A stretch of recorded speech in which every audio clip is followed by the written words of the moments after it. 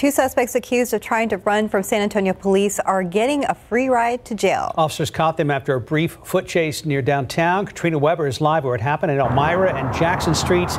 Any idea why they ran, Katrina? Yeah, police told us they were in a stolen car. An officer had noticed that car a little bit before 5 o'clock this morning and pulled it over in this area. And they say that is when the chase was on.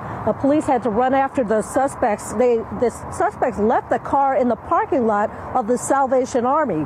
Police chased them around this area before catching them less than a block away. But during the chase, an officer hurt his knee and he was checked out here at the scene.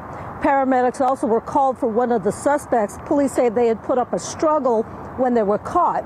It doesn't appear that anyone had to go to the hospital.